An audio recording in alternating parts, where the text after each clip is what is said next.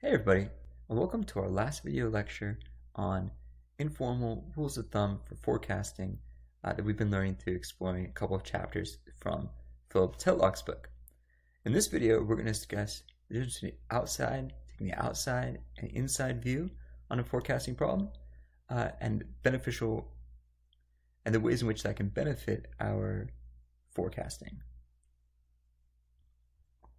Alright, so thus far we've discussed the importance of asking clear questions, giving precise answers in the form of probabilistic estimates or intervals of probabilities, measuring our accuracy, thinking like a fox is thinking from different standpoints, taking different viewpoints into account when making a forecast, and breaking difficult estimating problems down into more tractable subproblems like Enrico Fermi, the physicist, did. Today we'll cover the importance of taking outside and inside views into account when forecasting. So this is an aspect of thinking like a fox, right? Taking different viewpoints into account when coming up with a forecast. So we'll first think of an example from the Tetlock book and follows the Renzetti family. So the Renzettis live in a small house at 84 Chestnut Avenue. Frank Renzetti is 44 and works as a bookkeeper for a moving company. Mary Renzetti is 35. She works part-time at a daycare center. And they have one child, Tommy, who's 5.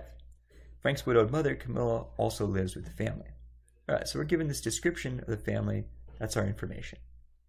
We're then asked, how likely is it that the Renzettis have a pet? So this is a forecasting problem. We're asked to forecast, just on the basis of this information we have, whether the Renzettis have a pet.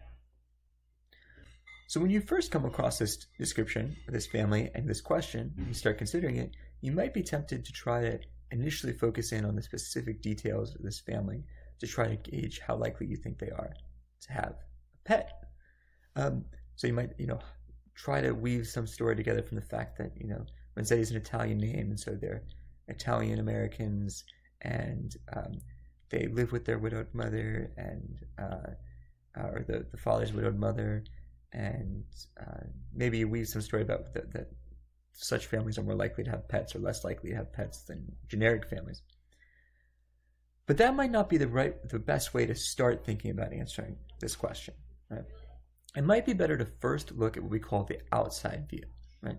So when viewing a forecasting problem from the outside view, we look at how often events like the one being predicted generally occur, without focusing too much on the details of the particular case at hand, which can sometimes bog us down, right? So in this case, right, when we're trying to predict whether the Renzettis have a pet, right, by taking the outside view, we'd ask a very general question like, how many families in general own pets in America, right? And we find that about 62% of them do, or at least according to Tetlock's numbers, 62% of folks. So that really should give us our initial anchor, our initial estimate for how likely Renzettis are to have a pet, right? Doing this is we're looking at the outside view. We're not looking at the specific information we're given about this family, the specific details of this case, but thinking more generally. Right? Then once we've done that, we can then start to look at the inside view, right?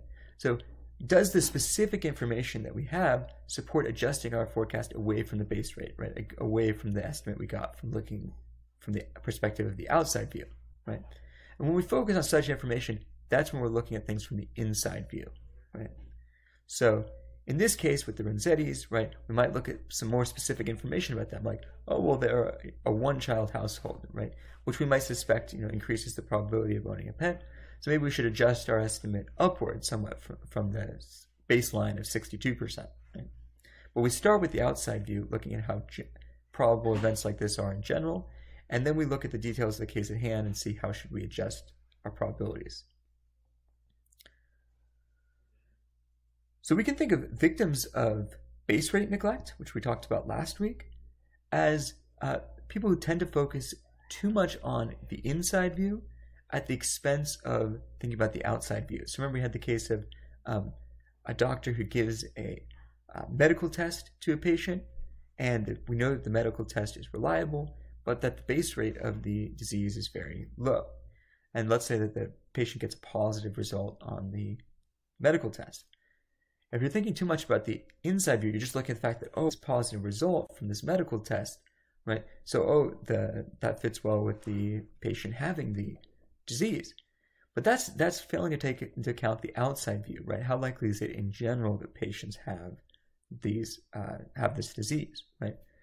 When we're doing good forecasting, we have to synthesize both those perspectives, the outside view and the inside view, right? This is all that we're doing this week, like with the other videos this week, are sort of informal. This will get cashed out much more formally when we do Bayes' theorem. But it's a good sort of rule of thumb, right? Thinking in terms of outside and inside view and the need to synthesize them when you're doing your forecasting for the class forecasting project. So let's think of a few other examples where we might be able to think of both an outside view and an inside view. So we think about students who are completing a class project. Perhaps it's a class paper, and we want to predict when a particular student, say, is going to complete their course project. Well, right, one thing you might do is in taking the inside view, you might look at that particular student and that particular case of them working on their project, and maybe how important it is for them to get their project done, what other stuff they have going on, right? And that all may be very important, right? It's taking the inside view. But it might be better to first take the outside view and look at, well, how often does that student in general complete projects on time? Or right, how far in advance do they generally complete their course projects, right? If we find out, that generally they complete them, the night before, that's a good baseline to think, okay, they're going to complete this coming project the night before. And then after that, we can take into account, maybe some of the specific information about this particular project that might lead us to think, they would do it earlier than that. But our sort of initial anchor comes from thinking of the outside view that they generally complete the project a day before, right? Or we can think of home sales, right? Maybe we're trying to forecast how much money a home is going to sell for, right?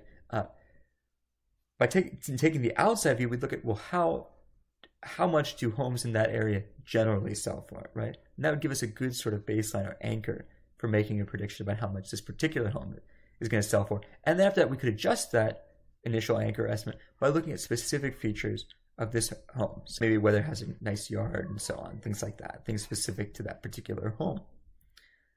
Or we could think about, forecasting a plane crash, right? Whether a particular plane is going to crash, right? Taking the inside view, we look at particular signals, maybe that pilot is getting in a particular time, different feelings that if you're doing this from the perspective of a passenger on the plane, your sense of how shaky the plane is and such. That could be information that's relevant, but we might first start, especially if you're the passenger, right? You might first start with the outside view of how often do plane crashes in general, right? Especially commercial passenger planes. And so that could give you your initial anchor. The base rate could give you your initial anchor. You're thinking from the outside view, and then you could adjust it in light of inside information. Okay, so the takeaway here is that good forecasting involves synthesizing both outside and inside views, or outside and inside perspectives, right? But it's important to start with the outside view, since this will typically provide us with a better anchor, right, than if we start with our inside view. And we know that humans tend to employ an anchor and adjust heuristic to arrive at numerical estimates. So if we start with the outside view, we'll start with a better anchor and then adjust it a bit and end up with a better final estimate than if we started with the inside view and then tried to work backwards to consider the outside view. Okay, so this is just a sort of general and admittedly a bit vague way of thinking about forecasting problems in terms of an outside and inside view. Different perspectives that we want to synthesize, right? This is another form of thinking like a fox, isn't it?